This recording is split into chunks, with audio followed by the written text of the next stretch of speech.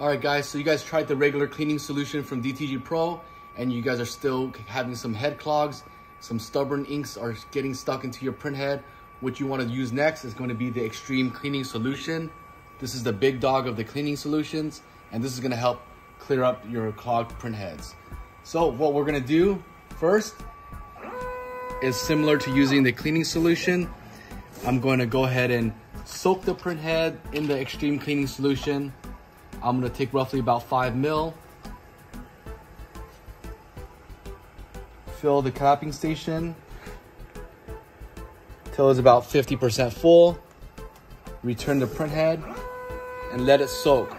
So let it soak for about 20 to 30 minutes. This will help break up any ink solvents and hopefully clear your print head. If that doesn't work, we're going to do an ink flush. Okay, so the head soak doesn't work. So what we're gonna do is the waterfall or the ink flush method. What I'm gonna do is cap off all the white dampers here so I can access the print head that I need to clean.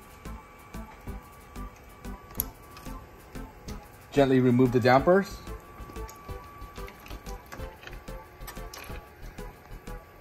Cap that off, expose that as well. I'm gonna put a little plastic container underneath so I can catch any of the solution that drips through.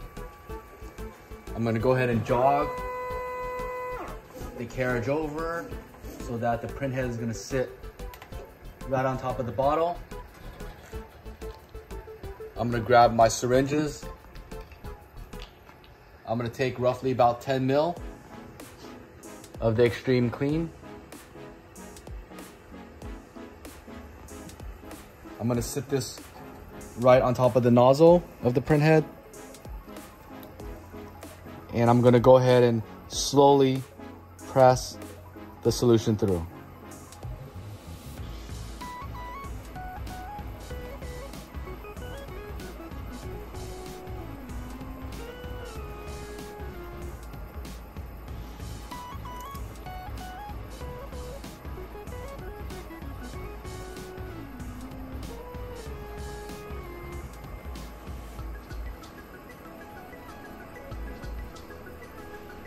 And just like that, you want to go ahead and let it sit for about 30 minutes. Make sure you guys are also using a clean syringe. I know a lot of people like to reuse these. Once you put a lot of cleaning solution through it, it gets really stiff. And if the pressure is not consistent, it may delaminate your print head. So keep a lot of these and try this solution. And again, give it about 30 minutes and hopefully that will clear things up. And I'll drop a link below for where you guys can order this from. And if you have any questions, make sure you guys leave a comment. I'll be sure to answer that for you guys. Thanks for tuning in.